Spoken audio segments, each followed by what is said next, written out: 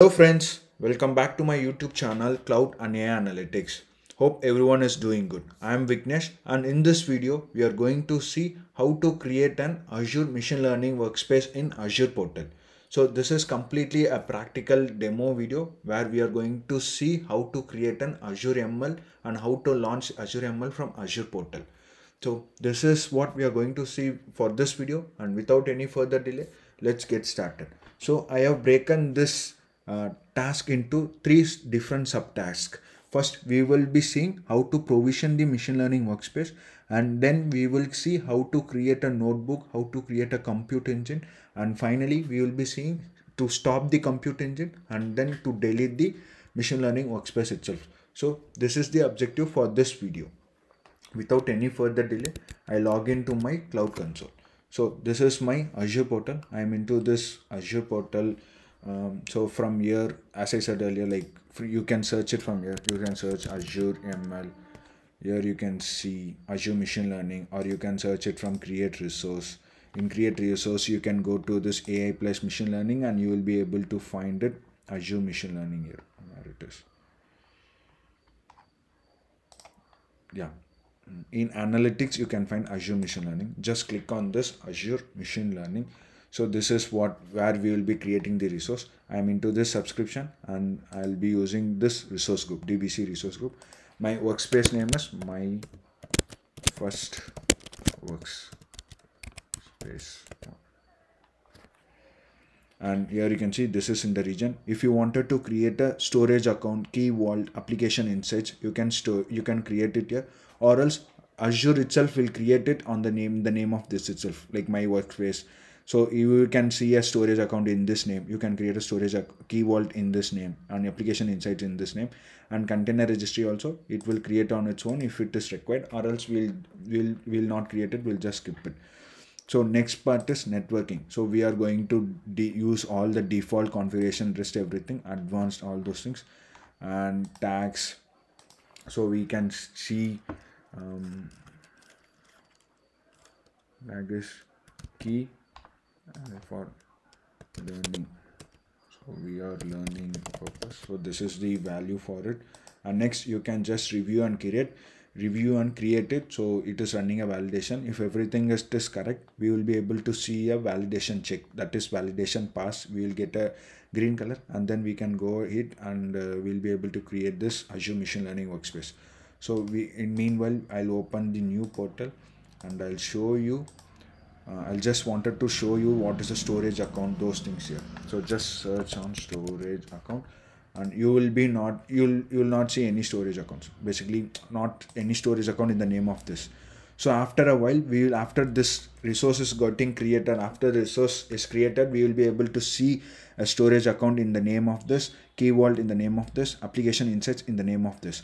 So now the validation has been passed successfully. Now we'll go and hit this create button. Before that, if you wanted to automate this process, if you wanted to clone multiple machines, then you can click on this download a template for automation. Basically Azure will give this JSON file, and here you will be able to see all the parameters, whatever we configured, everything you will be able to use it here. You can reuse the same thing. For now, if you wanted to download, you can download this and you will be able to see in template.zip file. We are not going to see in depth about this, so that we'll just close it and we'll click on this create machine learning workspace. So obviously it will take some time. It will take around 2 to 3 minutes to create this particular deployment, and you can check the progress here and you can click on this where you can see the deployment is in progress, and you can get all the details here. What is the subscription? Finally, the resource has been created. So it took around 1 minute 30 seconds something to create this resource, and you will be able to click on this. You can click on this go to resource, and this is where our machine learning workspace is created. And from here you can just click on this and you will be able to see the launch studio. So ML workspace, you will be able to see all those things. So we are loading the workspace, and yes, here it is. We'll skip this, close this, all those things. Oh, okay, so this is what our Azure ML workspace looks like. Here you can see like my first workspace. If you wanted to edit, you can edit it. And notebooks, if you wanted to create new notebooks like Jupyter notebooks, you will be able to create it. We'll close this also. From here you will be able to create new folders. Just click on this, create new file, new folder. If you wanted to upload files, upload folder, you will be able to do it. So then the automated auto ML, like basically auto ML, and the designer, if you wanted to create a drag and drop tool, you will be able to create that as well.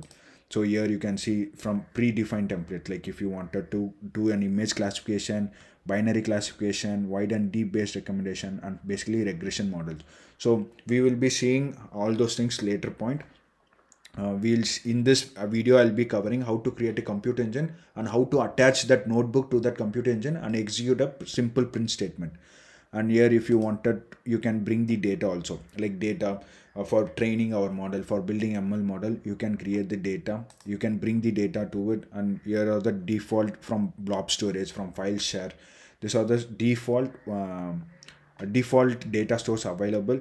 And this is where the multiple jobs, whatever the jobs you are submitting in this workspace, everything you will be able to track it. And if you wanted to schedule certain jobs also, you will be able to schedule it.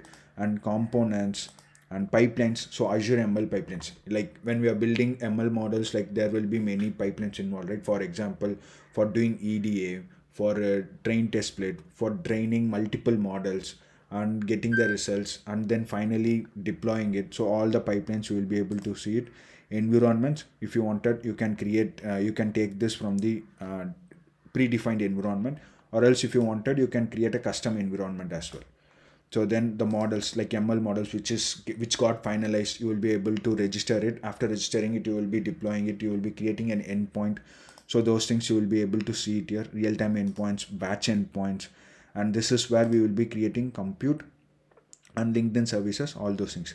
So here you can see there are multiple different types of compute clusters you can find it, like compute instance, compute clusters, Kubernetes clusters, or attached compute. If there is any existing compute, if you wanted to attach it, you will be able to attach it here as well. So here we are just click on this compute instance, and yeah, location is used, virtual machine type is CPU. And from here you can see all the different types of machines. Select from all the options also, you can see all the different options, different compute options available. So we are going to go with minimal only. We are going to go with the minimal configurations. 2 cores, 14 GB RAM, 28 GB code. And you can click on this next advanced settings. If you wanted to enable SSH access, enable virtual network, in enterprise level we will be using a private network and all. So if you wanted to enable those things and all, you will be able to do it. And the most important thing, no, it is tags. So in order to identify which team is working or which environment this particular instance belongs to, all those things, you will be able to add tags as well. And the same thing, download template for automation. So you can click on this create, it will create the compute engine, compute instance. So the name of learn ML 26071. So the same compute cluster, if you wanted, you can create compute clusters as well. The same different configurations. Compute clusters, compute instance are pretty much same. And if you wanted, you can create Kubernetes clusters as well. Kubernetes clusters, AKS compute, like Azure Kubernetes Service Compute. If you wanted, you can create those. Attached compute. So all those things you will be able to, depending on the workload, depending on the use case, we can able to create compute clusters or Kubernetes clusters. Or if you don't want to create any clusters, you wanted to reuse the existing one, you can just simply go it. And if there is any compute available, you can just create use it same, or you can create it also, like Azure Databricks. From Databricks cluster, if you wanted to use Databricks cluster, if you wanted to use HD Insight clusters, if you wanted to use Synapse Spark Pool cluster, virtual machine. So all those things, if there is any existing cluster in Databricks, Data Lake Analytics, SD Insights, Synapse, virtual machines, you will be able to just integrate. You will be just able to give the compute name, subscription, and Databricks workstream, which workstream it belongs to. Like I have an ML Databricks workspace, so I'll be using those things, and Databricks access token, which we wanted to generate it. So by this we will be able to attach the existing compute itself. So we'll see compute instance, it is still in the creating phase. It is in the still creating phase. Like what is the size of it, all those things you will be able to see it. Meanwhile, we'll go to this notebooks and we'll just create this add files, create new file. So we will give a name, my first note, my first notebook, and file type is notebook, and there are many things: Python files, R files, shell script files, txt, YAML files, and other as well. So we can just create this my first notebook and click on this create. So it will take some time. This will not take much time, like 5-10 minutes. You will be able to see the notebook. Here it is. And that compute cluster, no, it is still in the creating phase. Once it is ready and available, we'll be able to connect it. So here you can see code. If you want to, like the same way how we are using Jupyter Notebook, the same way we can use it here as well, like print hi cloud and AI analytics. So if you wanted to add markdown file, you can add it. We'll just add this is for demo.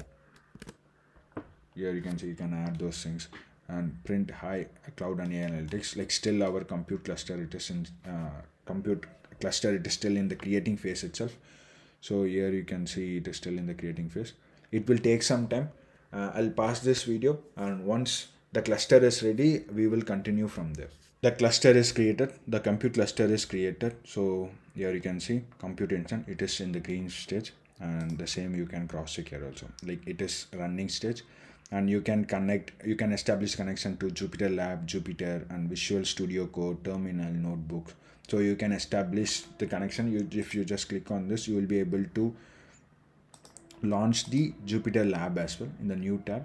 So we'll be able to do that as well.